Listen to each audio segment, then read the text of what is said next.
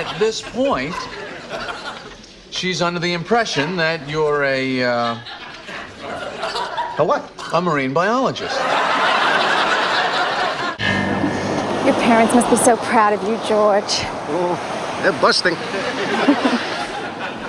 What are those people doing over there? What's going on over here?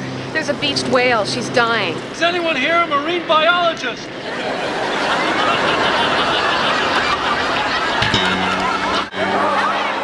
Save the whale! Do it!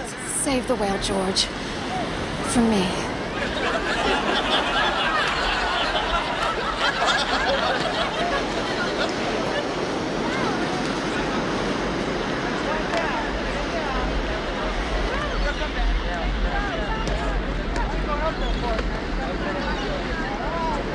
So I started to walk into the water. I won't lie to you, boys. I was terrified. But I pressed on. And as I made my way past the breakers, a strange calm came over me.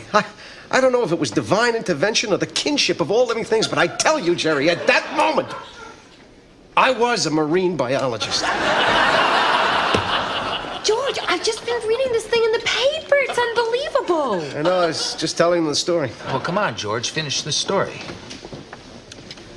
The sea was angry that day, my friends.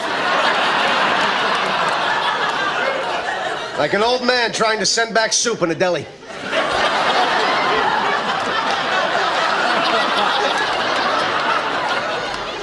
I got about 50 feet out, and suddenly, the great beast appeared before me. I tell you, he was 10 stories high if he was a foot.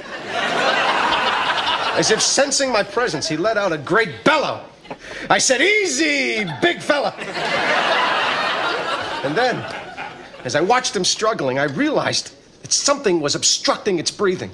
From where I was standing, I could see directly into the eye of the great fish. Mammal. Whatever.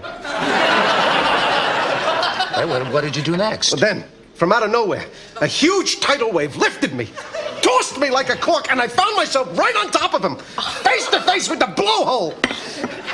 I could barely see from the waves crashing down upon me, but I knew something was there. So I reached my hand in, felt around, and pulled out the obstruction.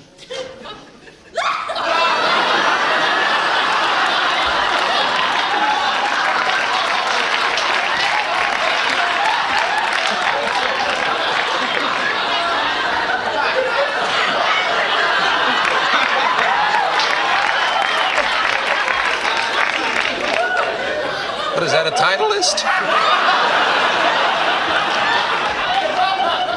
A hole in one, huh?